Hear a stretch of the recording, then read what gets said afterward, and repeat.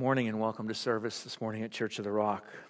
I just want to be reading from 1 John chapter 2, verses 7 to 17 as we continue on in our series, Abiding Love, in a message that I've entitled this week, The New Old Commandment, Love. Starting in verse 7 in chapter 2, going down through to verse 17, the Apostle John records for us that, Beloved, I am writing you no new commandment, but an old commandment that you had from the beginning. The old commandment is the word that you have heard, and at the same time it is a new commandment that I am writing to you, which is true in him and in you, because the darkness is passing away and the true light is already shining. Whoever says he is in the light and hates his brother is still in darkness. Whoever loves his brother abides in the light, and in him there is no cause for stumbling.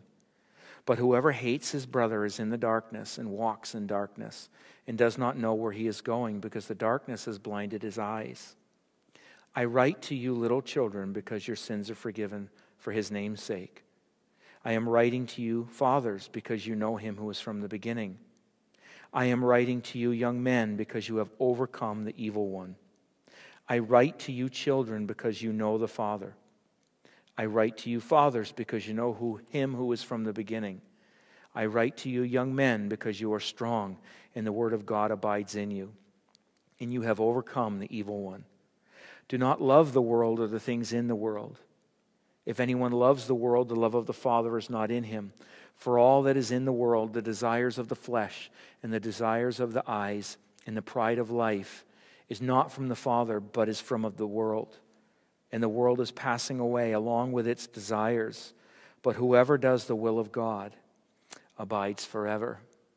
This is God's word. Let's pray this morning. Father, as we gather around your word, may our hearts and our minds and our spirits be quickened to hear what it is you have to say today. May we be convicted, Lord, of the things that we need to work on. May we find joy in the things that you have grown us in. And may we find a settled peace in knowing that in Christ, all of these things are available to us. If we would just step in and say to you, Father, make me what you have designed me to be so that I can be the person in this world that brings most glory to you and the edification of all those who are around me. I pray all these things, Father, as we look at your scripture this morning. In Jesus' name, amen. The new way of living really is rooted in an old way of being. It's quite a confusing thing for a moment when you think about it, but C.S. Lewis once wrote that it's the deep magic found from before time began, that when a blameless one dies in the place of another, certain things begin to happen. It's one of those old commandments that Aslan brought into the new way of being in Narnia. And for us, the new old commandment is rooted in love, deeply in love.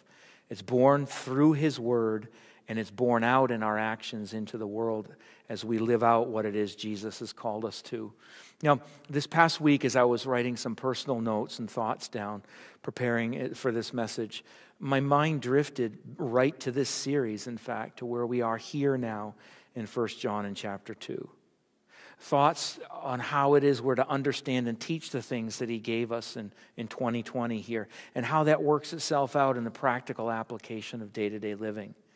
As deep and as hard as 1 John is, and it is a very complicated, short little letter, he is also intensely practical in everything that he teaches. He breaks things down in 4 ways in this section that we're looking at. Then he repeats himself again. It's almost as if you're reading the same verse over and over. And then at the end of this section, he gives application and assignment in a very practical way. And in imagining my mind, the very, very old grandpa sitting in a rocking chair next to the fireplace on one end of this big room, with the other end packed full of all those sitting around listening to him speak very intently to the one who had walked all of these years and all of the many miles in Jesus. And I'm reminded of Spurgeon as I was sitting at my desk, often quoted by Begg in sermons that I listened to and others of the same thinking, when he said that the job of a preacher is not to teach all kinds of new things each and every week, but rather we are to remind you and also ourselves at the same time of things that we must never forget. It's not my job to reinvent the wheel or to create a new message. It is simply my job to play that one string that I have on my banjo so that we won't ever forget it. And 6 times, it seems to me, this is what John's doing here. 6 times he writes, I write to you. I write to you. Addressing children, addressing fathers, addressing young men or young people. The word there can actually mean young people. So it's not just men. In other words, all of you. Everyone sitting in this nice little cozy room, every one of you. I don't want any of you to think that either these things are just specifically for you or they aren't for you at all. And John Calvin, in a very old commentary, says it best in relation to this particular verses or set of verses. He says, we are so perverse that a few of us think that what is addressed to everyone belongs just to us. Old people mostly excuse themselves because they're past the age of learning. Children refuse to learn, saying that they are not yet old enough. The middle-aged do not pay any attention at all because they're occupied with other things. So then, lest anyone exempt themselves, Calvin says, the apostle mentions 3 ages, the most common divisions of human life. In other words, everybody listening to me, how practical. How just simple and practical for us all to understand. Don't think that you're excluded from the work of God because you are too young. Don't think for a minute you're excluded from the work of God because you are too old or even that you are too busy. I am talking to all of you, and I can hear that ringing down through the ages right to this very moment now. Now, rote memorization, my wife and I were talking about this last week about schooling. Rote memorization, that repetition of the facts over and over and over again in order that we would remember, mostly in mathematics. Anyone knows, or anyone who does know, understands that this is the best way for people to learn and to retain certain things, is to just repeat over and over and over again until it actually becomes part of our DNA. We don't even have to think about it. It's part of our memory, so much so that it becomes second nature to us. It's actually a habit that's created, and we wonder why it is our reflexes are a certain way or our thoughts go directly to certain things. It's because of constant repetition. They say it takes around 10,000 hours of practice to master anything in this world. I don't know who they are. I don't know even where they get their statistics, but it seems to be true. 10,000 hours of practice to master anything. So in other words, what's really being said here is it takes an awful lot of hard work to make things look effortless. You see, it's a lifetime that we have to dedicate to follow Jesus and to be conformed to him. Things do not happen overnight.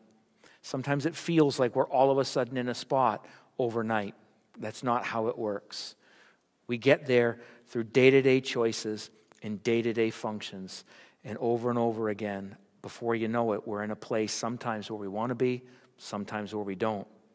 Christian life is no different than learning a new habit. We're empowered by the Helper, the Holy Spirit, the Bible tells us. We have access to that Holy Spirit simply by asking him for help and asking him to fill us. We have access to the power that he gives us and the ability to live in a way that glorifies God and blesses others. See, in that beautiful prayer of Jesus, once again, as we go back to John's gospel, he prays for his disciples and all who are going to come after him when he says, but now I am coming to you. He's speaking to the Father. He knows his time is short. And these things I speak in the world, that they may have my joy fulfilled in them. I have given them your word, and the world has hated them because they are not of the world. Just as I am not of the world, I do not ask that you take them out of this world, but that you keep them from the evil one. They are not of the world, just as I am not of the world. Sanctify them in the truth, Jesus is praying. Your word is truth. As you sent me into this world, so I have sent them into the world. And for their sake, I consecrate myself, that they also may be sanctified in truth. We could talk about that passage all day long, and perhaps we will in the future. But his word is truth. His word is truth, and he wants us to be sanctified in that. And I get a very real sense that all of these years on in John's life, as he's in his mid to late 90s, he's recalling that moment when Jesus prayed that way for them. And he finds himself now as a very old man, overseeing a group of people who God has put under his care in much the same role as Jesus had. I pray for them, Lord, that you would not take them out of the world, but I know that they're going to have struggles. And I pray that you would watch over them. You see, having walked out this Jesus life for the better part of 6 decades, John is reminding them over and over and over and over again, stay the course, hold the line.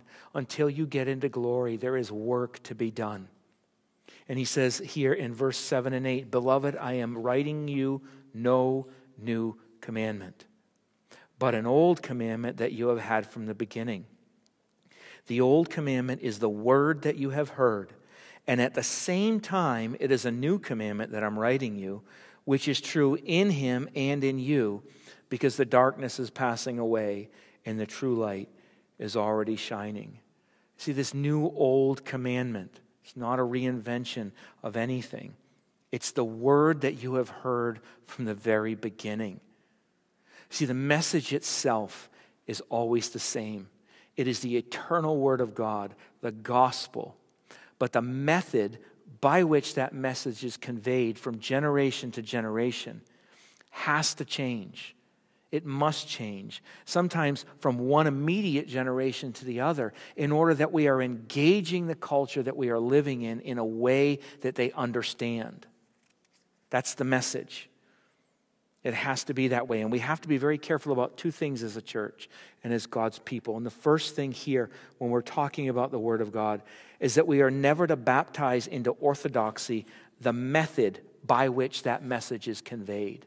Now follow with me here. I say that for a good reason, because when we baptize into orthodoxy the method, when we do that, the method itself actually becomes the message. The way in which we present the gospel actually becomes the gospel.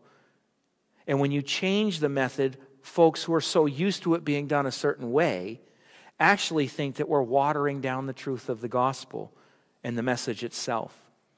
See, this is why churches split up and argue constantly over music style. It's why they argue over programs and whether we should have them or we shouldn't have them and how that works itself out. We argue over versions of the Bible, what's the best one to read and who's really going to get to heaven by reading that one and which one did Jesus really read and all of those silly things. We argue over the ways and the styles of preaching far more than we ever do over what is actually being said from the pulpits across this world. Style and all of that stuff matters a lot more than substance and content. And then we get a little bit concerned. So that's the first thing. We need to make sure that we don't mix up the message with the method. And the second thing is to think that the Bible is only a timely type of application and message. And what do I mean by that? What I mean by that, as basic as I can put it, is that we somehow, somewhere along the way, outgrow. We become too smart and far more enlightened than the Bible needs for us to be, to adhere to such archaic teachings as what Jesus talks about and what John talks about here. We've somehow advanced ourselves to the point where we're so much better. And I would simply ask that you take the time to read a newspaper. Turn on the news. Ask yourself very honestly, are we really getting better? Is the world actually getting better? Even though this is God's good world, is it getting better? Is that what's really happening in our divine age of enlightenment and forward thinking? Are people kinder? Are people more loving? You see, to love your brother is very easy to understand when I simply say it. And John says here, whoever says he is in the light and hates his brother is still in darkness. Now again, there's a sermon completely in there, and I would leave that with you to just think that through as we look at our world. But John continues, whoever loves his brother abides in the light, and in him there is no cause for stumbling. But whoever hates his brother is in the darkness and walks in the darkness and does not know where he is going because the darkness has blinded his eyes. You see, in practical terms, what John is telling us here, however, in order to love our brother, it's actually much more hard to do than we would like to admit. And again, therein lies part of the problem. We aren't confronting just ourselves, but our culture as a whole. We have to be honest. And I want to challenge us to. As I said last week, it is very hard to love some people. Let's just be real. We have to admit that admitting that is the first step to fixing that problem. Now, bear with me, because most especially here in the church, we're Christians. We're supposed to love one another. And there could not be a truer statement. That is true enough. But the question is do we? Do we actually do that? We're God's kids. We're one big happy family. Really? Have you ever come to my house at Christmas and sat down around the table or on a holiday? One big happy family, joyfully dysfunctional, around the table with sister and brother fighting and kids rolling around on the floor and mom and dad frustrated because things didn't work out the way they should. Maybe your house isn't like that, but there you go. For any of you that are in the know, I just have 2 words for you. Clark Griswold. I will leave that for you to think through. To recognize the truth that if we were to look around at the people that we deal with, most of us would probably not grab a beverage with many who are gathered. That's just the truth. And it's okay. I want to say to you right now as your pastor, it is okay to be frustrated with that statement, and it is even okay to be offended by that statement. Don't ignore that statement, though, because I stand by it because it's true. Most of us would not choose the people group that churches gather together on a Sunday where God has set us down. However, you and I don't get to pick our families. We don't. You see, the Bible tells us that we are brothers and sisters because of what Jesus has done for us. We are His little children and brothers and sisters. So you may not want to go out for a beverage with me on Sunday afternoon, but you're stuck with me as your brother. And I'm stuck with you, and I'm very happy with that. But we have to acknowledge that in the dysfunctionalness of a family, to pretend that everything's great because we are just one happy family really loses what John is trying to say. Because once we realize that truth, then we can genuinely begin walking in the light of this commandment to love. I can look at a brother who might be unlovable, which is usually me, and I can say to that person, because he's a brother in Christ, and the grace of God has filled me, I can love that person because Jesus loved me when I was unlovable. N.T. Wright puts it this way: the life of God's new age is revealed as the love of God's new age. Let me say that again. The life of God's new age is revealed as the love of God's new age. All other commandments, the details of what to do and what not to do, are the outflowing of this love. The love which has been newly revealed in Jesus. The love which God now intends should be revealed in and through all those who follow Jesus. See, 2 weeks ago we talked about they will know we are His children by our love for one another. That has to be a deep-seated, genuine love, not lip service. You see, we really don't want to find ourselves as God's people walking around in the dark, as verse 11 says, do we? I don't want to. I don't want you to either. I want you to be in the light, not knowing where we're going, wandering around in the dark. That's not a healthy way to be. And you want to know what this looks like? Again, I want to challenge you. Just sit down and look at the news. Look at what our world looks like. Look at the wholesale collapse of dignity in our culture, the lack of respect for one another, and the lack of kind dialogue being displayed by our country, say nothing of the rest of the world. That starts right at the White House and all the way down to the local level. Trust me, it is a donkey problem and it is an elephant problem both. So please don't send me an email complaining to me that I'm taking sides or the other. I'm not. We as a culture have lost the ability to understand where is the love that we need, the genuine love. My challenge here is that it should be shining out from us into the world. It should be pouring out, and we need to shine brightly everywhere we go in everything that we do. Because here's the deal. This is what John says to us. I am writing to you, little children, because your sins are forgiven for His name's sake. I am writing to you, fathers, because you know Him who was from the beginning. I am writing to you, young men, because you have overcome the evil one. I write to you, children, because you know the Father. I write to you, fathers, because you know Him who is from the beginning. I write to you, young men, because you are strong, and the word of God abides in you, and you have overcome the evil one. Little children, John is saying, your sins are forgiven. For Jesus' sake, that is a fact grounded in heaven that can be not changed. This is the established truth in the kingdom of God. You are the legitimate children of the King because of what Jesus did. Fathers, you know him who is from the beginning, the eternal God, the eternal one who gave you life and breath, as Paul says in his discourse in Athens. For in him we live and move and have our being. And even some of your own poets have said, we are his offspring. Live accordingly. Live accordingly, giving him glory that's due his name in all of the things that you do. If you are a garbage man, be the best garbage man to the glory of God. If you are a nurse, you be the best nurse to the glory of God. If you are working in children's church, wiping the noses of the little ones in the back of this building, you do so to the glory of God. I promise you, the janitor who empties buckets on a daily basis, 100% to the glory of God, will have a better day, as Paul Washer would say, on the day of judgment than the person who preached 1,000 sermons half-heartedly. I don't want to be that guy that preaches half-heartedly. I don't want to be the guy that kind of loves the Lord and kind of loves his people. Young men, you have overcome the evil one. Again, remember Calvin. John is not singling any out. He's grouping us all together, making sure that they all understand, and we as a result all understand as well, that he is talking to every single one of them. There's nobody that's exempt if you are in Christ. You are an overcomer in this world. Do not be undone. Do not be undone. And that's going to be important for us as we look at the next section in this chapter. You're an overcomer. Do not let the enemy get to you. Don't do it. All these things John has been saying here in just different ways. Repetition. He wants them to hear what he's saying.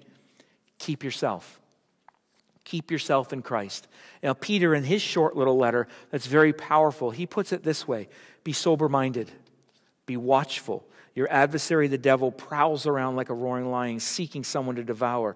Resist him, firm in your faith, knowing that the same kind of sufferings are being experienced by your brotherhood throughout the world. This is not common to just you, but stand your ground. Watch out for the enemy and how he worms his way in. There's action on our part. There's work that we have to do. It doesn't just happen all by itself. You see, one of the most beautiful things to see in the power of the Holy Spirit is the work of God by the people of God living out the Word of God to his glory and to the benefit of others. I want to say that again. One of the most beautiful things to see is the power of the Holy Spirit working the works of God by the people of God, or through the people of God who are living out the Word of God, which is the truth, to his glory and his benefit. It's one of the best defenses against the attack of the enemy. Repeat this over and over again, as if John is saying, just in case you folks in the back aren't hearing my voice, I'm going to say it again and again and again. Children, you know the Father. Don't act like you're an orphan, because you're not. You're a child of the King. Fathers, yeah, I get it. Way there in the back, straining to hear. Do you hear me? You guys know him. You ladies know him. What's a father's task? What's a mother's task? To teach and to pass on what they know. Pass it on to your kids. Pass it on to your kids. Young men, young women, pay attention. You're strong. Why? How do I know that? Because God's Word is in you. God's Word is in you. You are an overcomer. Because of all of these things, it is time now to get to work. Get to work. All of these things are in your possession already. All because of what this little Jewish carpenter, Jesus of Nazareth, did for you. But every one of them are absolutely useless if you don't know, or if they don't exercise them and you don't exercise them. Putting all of these things into action in your life, recognizing God's working through you. And I'm reminded once again of that beautiful passage way back in the dark ages before the sickness, February of this year, when I came and I preached. Paul's letter to the Ephesians in our opening reading. And we looked at it in February. I actually preached from it. I call it the In Him chapter. The In Him chapter. Verses 3 through 14 that we read. And I leave that with you again to look at. But this here in summary, we are chosen. We have redemption. We have an inheritance. we are sealed. That means we are kept by God, and we know that we are kept by him by keeping ourselves in him. And here is the key. This is the key to that passage found in verses 13 and 14. In him you also, when you heard the word of truth, theme going on here, isn't there? The gospel of your salvation, and believed in him, you were sealed with the promised Holy Spirit, who is the guarantee of our inheritance until we acquire possession of it, to the praise of his glory. All of those things that Paul says, in him, in Jesus, we have, we cannot lose. Why? Because they are sealed for us by the Holy Spirit until the day of redemption. And they are for our benefit as we live in this world. The Holy Spirit himself, he's not a thing, he's not an it. He is the third person of the Trinity. He is the guarantee of all of these things in our life. Our job as his kids is found in verses 15 to 17 of John's letter. Once we really grab onto this and we discover these things, you see, this is the part of that propitiation piece that we talked about last week, that Jesus has purchased us with his life, that he stands at the law court in heaven, and God sees us through what Jesus did for us and declares us righteous because of his righteousness. The beautiful thing in that is that we are no longer orphans. We're not lost in this world. We are children of the King. That means we are royalty, not in some twisted, weirdo way, but in all actual fact, we are royalty. Are we behaving that way? Because of all that we've guaranteed for us through what Jesus did, the forgiveness that's found in him and his death and his burial and his resurrection. See, our salvation is honored and proven true. Hear me on this. It is honored and proven true when we do not love the world. Here's verses 15 to 17. Or the things in the world. You see, if anyone loves the world, the love of the Father is not in him. For all that is in the world, the desires of the flesh and the desires of the eyes and the pride of life, it's not from the Father, but from the world. Now, we need to clarify a little bit here this morning about what this means, because time's growing short as I'm watching the clock. The world is not the people. Say that again. The world is not the people. They're actually two entirely different things and two entirely different words in the Greek. Don't think I'm smart. I looked them up because I needed to. Not trying to impress anybody. We just need to understand that. What John is saying is the ways in which this fallen world operates. We don't ignore the people in this world. We have to fight against the way in which they operate, because they are always contrary to God in his ways. Bitterness, pride, hatred, arrogance, gracelessness, injustice, racial divisions, the abuse of human beings, and the devaluing of human life, all human life, from the moment of conception in a mama's womb to the last prayer that I would say at somebody's graveside. Every human being has value. And that, frankly, in relation to all of the things that I just said, bitterness, pride, hatred, and all of that, this is the root of the problem that we have, that we are devaluing human beings. We are devaluing human beings. Every human being you come into contact with has value. Every human being. That's why we are called to love one another. Because some people are difficult to love, but that person has value in the eyes of God. The church is the only place on planet Earth that has the only story which actually not only does this, but is commanded to think this way. The world does not think this way. Please don't think for a moment that it does.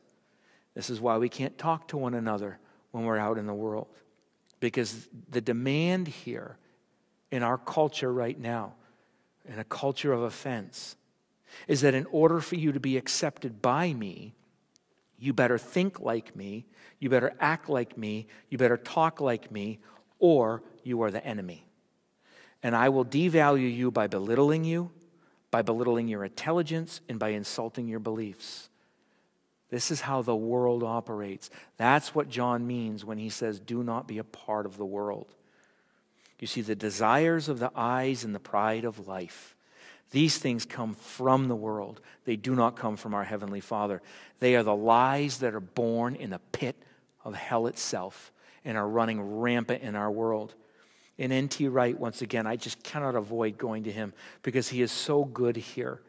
He says, the world here, like the word flesh when Paul uses it, means, quotes, the world as it places itself over and against God. The world remains God's good creation. This is why we need to take care of where we live. Can't live on the moon, not much of an atmosphere.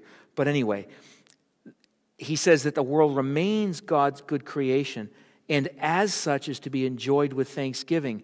We must celebrate all the goodness of the world, all God's goodness to us within creation, but we must not worship it.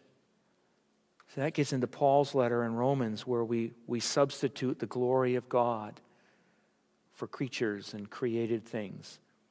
Ultimately, the outworking there is we devalue each other. We devalue human beings. We don't have love for each other. We can see that literally working itself out. It's far too easy to fall into the mindset of heaven up there and the world right here, as though God is only right here with me when I ask him to be. No, he is right here in every one of us who are in him every day. We represent him in this world by the way in which we live, by the way in which we act, by the way in which we serve, and yes, most especially, by the way in which we love. This is the old, new commandment. John makes it clear what and who is going to last in all of these things. Verse 17, that the world is passing away along with its desires, but whoever does the will of God abides forever. Stay the course, my little children. Stay the course. Hold the line, fathers. Fight the fight, young people. Don't ever give up. The Holy Spirit, your helper, is in you, and he is working in and through you, and he is working for you to empower you. Every single one of you at every stage of life, I am speaking to you, the people whom God has put under my care. Every one of you here at the Rock, at every stage of life, you are needed.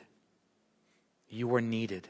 You are of value, and you are a necessary contributor to the cause of Christ as it advances in this world. What is God calling you to do? You see, at the end of the course, and I'm sure at this very late stage of his race of life, the Apostle John, just think for yourself, he was a human being.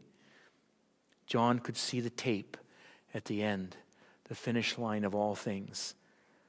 But John was still running strong right through to the end, through that tape, so as to win the prize.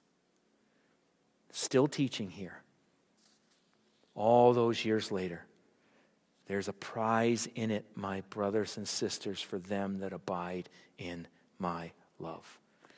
But I'm going to tell you from experience, I can hear John saying now, for these past 60 years, my little children, it's not going to be the easiest of roads that you're going to travel. And those pressing in against you now, and this is for all of us, but this is what John is saying, those pressing in against you now, you need to contend with. You need to fight the fight. You can never let your guard down because they come from outside. And frighteningly, you will also find they will also come from among you, from inside the church. But that, alas, is for us to learn next week because my time is done. Let's close in prayer.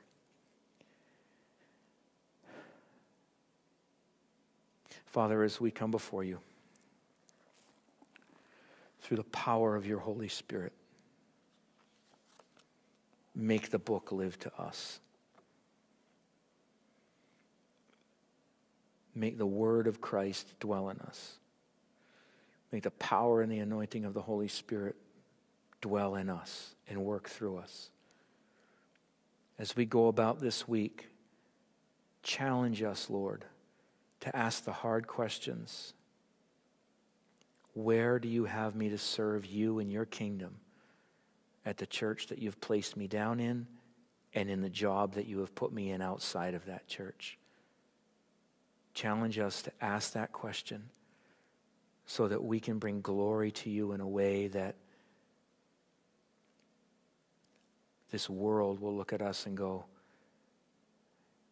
they're God's kids because they love one another and they love him, and scary enough, they love us too.